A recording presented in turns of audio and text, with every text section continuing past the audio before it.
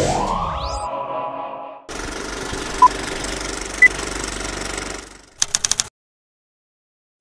everyone, I'm Matt and you're watching Broke Film School Extra Credit. Now these extra credit episodes are essentially bonus minisodes for topics that don't necessarily warrant a full Broke Film School episode. Anyways, let's get into it. Today I'd like to dispel a common rumor I hear around the studio I work at, that Super 35mm sensor is the same as a full frame sensor, which it's not.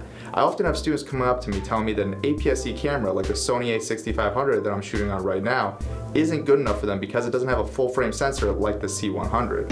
What? See, APS-C and Super 35mm sensors are virtually the same size. Now I don't know exactly where the confusion came from, where people think that a Super 35mm sensor similar to the ones in the Canon C100, Sony FF7, RA Alexa, or Red Epic W is the same as a full frame sensor that's in the Canon 5D, Sony a7S, or the new Red Monstro 8K.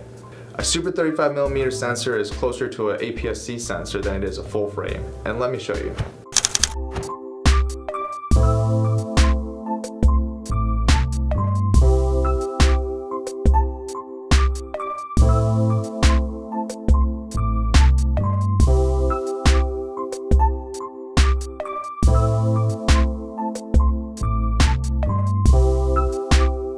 As you can see side by side, the APS-C lens covers the C100 sensor, whereas the a7S II has significant vignetting. And this vignetting is caused by using a lens that doesn't cover a full frame. Now in comparison, let's look at footage using the same cameras but with a full frame lens, the Sigma Art 24-70, and as you can see, there's no vignetting.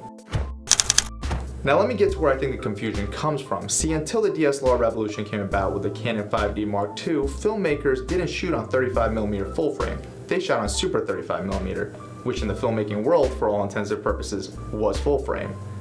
Yeah, it's a little confusing. Photographers and filmmakers have been using the same terminology for their film stock for decades, but it wasn't until filmmakers started using cameras predominantly made for photography where it forced us to learn the difference.